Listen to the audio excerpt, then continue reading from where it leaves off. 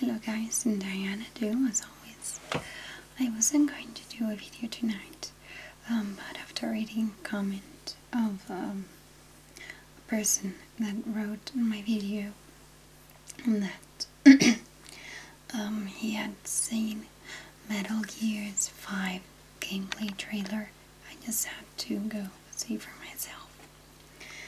And I was a bit skeptical because, like many others, I knew that it would. I remember that there was a preview of something, and that was supposed to be lightning bolt action, and it was supposed to be with Raven.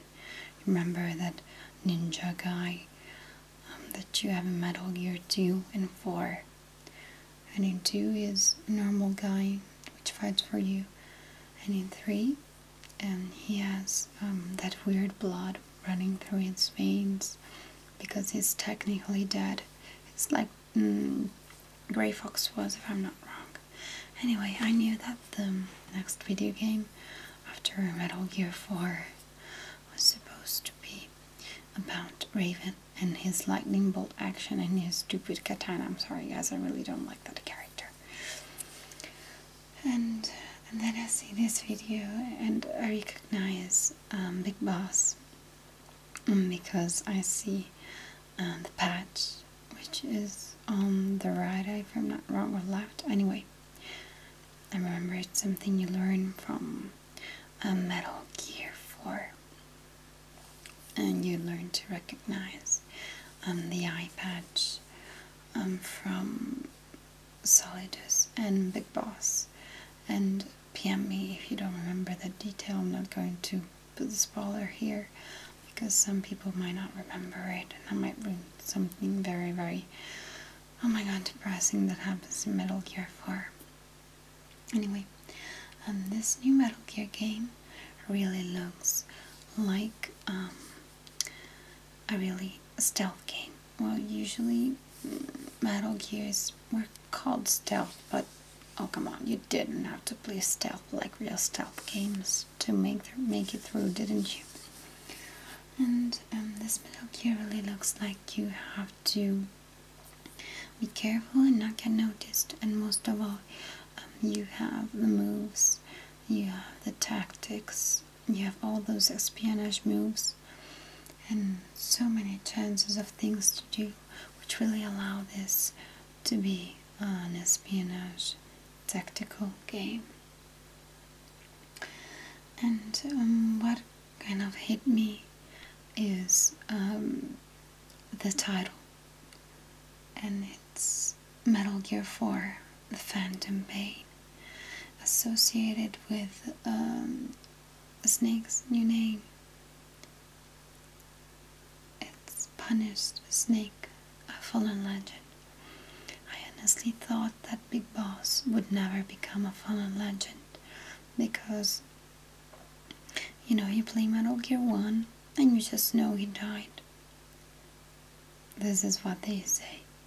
Then you play Metal Gear 2 and it's just a fresh update on what happened after Metal Gear 1.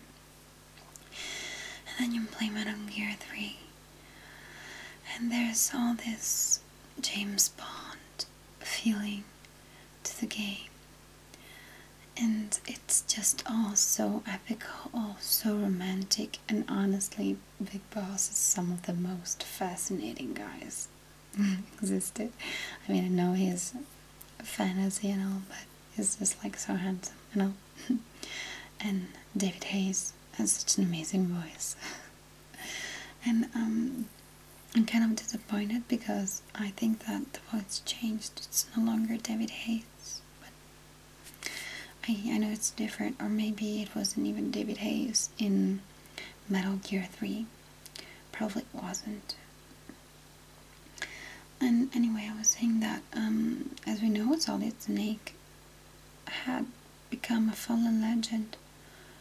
After Metal Gear 4, you see him old, wrinkly. But his father, his genetical father, wasn't supposed to become a fallen legend. He was just supposed to remain a legend.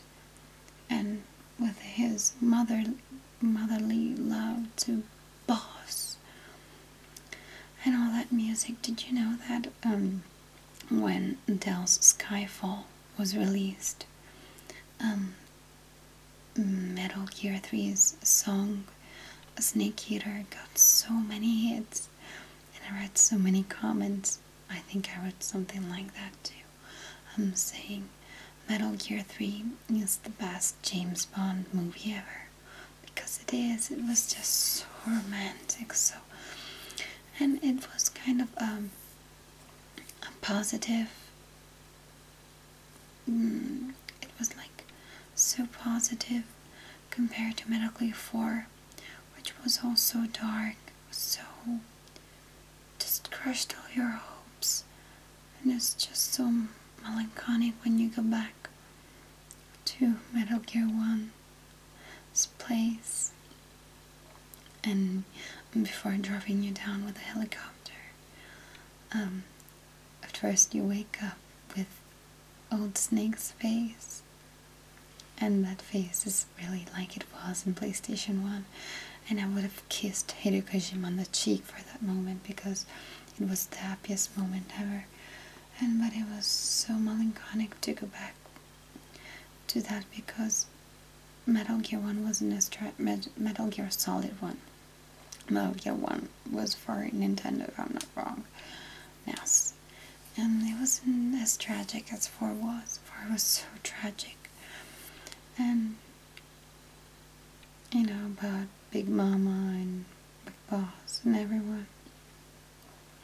And also, the enemies you fought in Metal Gear 4 are so tragic. I mean, they lack a bit of story behind them, and they made it tragic just so that you could get attached to them, I think. This is what I think. Because all the enemies in Metal Gear have always been so interesting. Solidus, the Vulcan, Raven, Psycho Mantis, Sniper Wolf. Oh my god, I cried so much. I cried so much every time I kill her. Although her fights are the most fun ones ever. And no, you're not supposed to take her down with a missile launcher. You know, was it a Nikita launcher? When you fight her in the snow, it's so sad. Anyway, I saw this video, and I was so surprised to see you have so many options in fighting. And I was so surprised when I saw Miller. Miller is a character from Metal Gear 1. I don't exactly remember what he did. I just remember that. Oh well, should I read the spoiler? Yeah, everyone played Metal Gear 1 after all. And Miller was like, he guided you for your Metal Gear 1 mission, and he guides you to activate the Metal Gear. You then find out he was actually Liquid Snake. And so you find him, and then I see you have Hemrick again. Hell, Hemrick, who doesn't love that character, is so handsome as well. Oh my god, he's like a geek. He's an otaku. Yeah, he's Otacon.